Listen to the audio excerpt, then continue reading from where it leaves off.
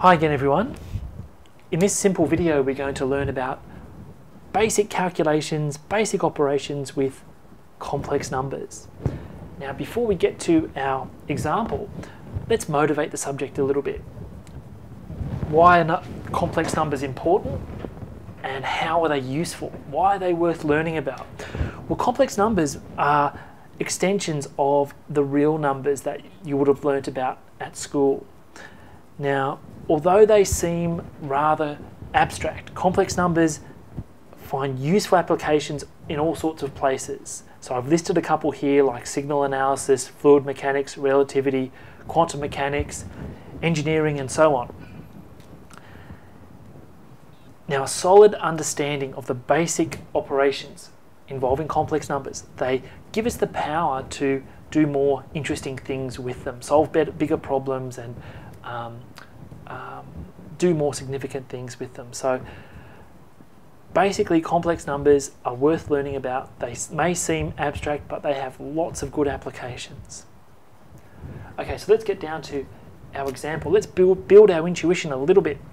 Here we've defined two complex numbers, z and w, in the following way, and we want to calculate these three expressions, or simplify them, I guess you could say. In the first case, we have the division of one complex number and by another complex number. So we recognize that. What we would like to do is get this denominator to become a real number.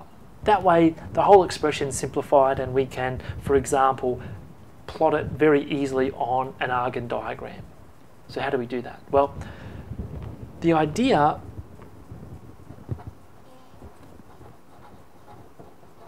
is to multiply the top and bottom of this expression by the complex conjugate of the denominator.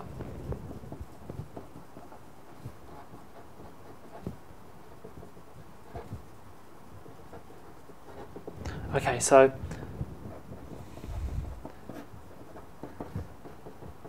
this is our particular expression, and what we would like to do is get that denominator to a real number, or turn it into a real number. Now I can do that by multiplying the top and the bottom by the complex conjugate of the denominator. So note the complex conjugate is almost the same as this, but the sign has been changed for the coefficient of I. So instead of positive 2i, it's negative 2i. Okay, so now all I really need to do is expand these brackets in the normal way, and we'll see that on the bottom we'll get a real number. So let's just verify that.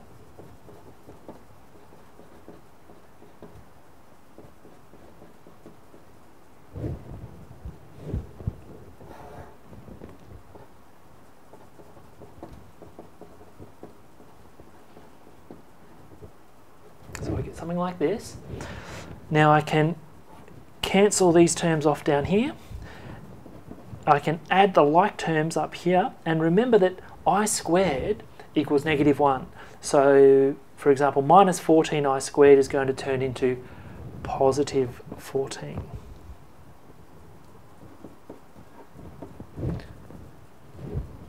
Now on the bottom I have 1 minus 4i squared. I squared is negative 1, so I'm going to have 1 plus 4. So indeed we can see that yes, that is a real number now, and in fact I can go one step further and divide into each term here. Okay, so this is our answer for part A. Now notice this is much simpler than this expression here. It's much easier to plot this, for example, in the complex plane than this. Okay, let's move on to the next part of our question. Here we've got a product and we want to calculate 4 times z bar times w. Now the bar here means conjugate. So 4 times the conjugate of z times w. How do we do that?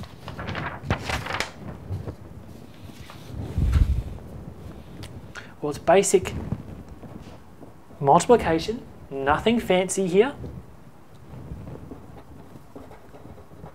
the only thing you really have to be aware of is the basic identity I squared equals -1. So z was 2 minus 5i, z bar will be 2 plus 5i. So let's expand our brackets and then we can simplify.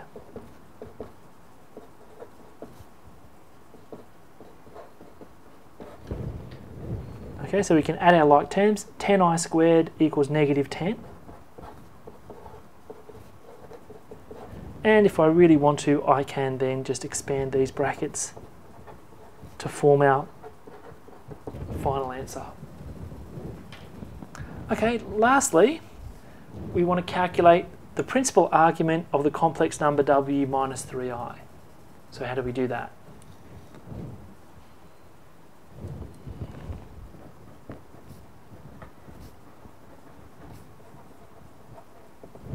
Okay.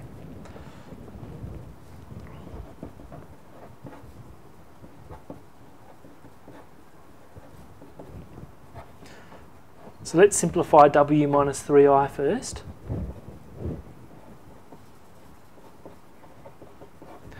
And I can see that I'm going to get 1 minus I in here. So I'm after the principal argument of 1 minus I. So how can we do that? Now, the principal argument is just an angle, and it's a special angle. It has to be strictly greater than minus pi and less than or equal to positive pi. So let's actually, you can do this a number of ways. I'm actually just going to draw this complex number, 1 minus I, in the complex plane. It's going to look something like this. So the length here is 1, the length here is 1. Okay, it's not very accurate. Okay, and what I'm after is this angle here. Now notice that to go to the positive real axis, okay, or from the real axis to the complex number, the angle turns in a clockwise fashion. So that means my answer is going to be negative here. All right, well I can use simple trig. Basically, I can just draw the triangle in question.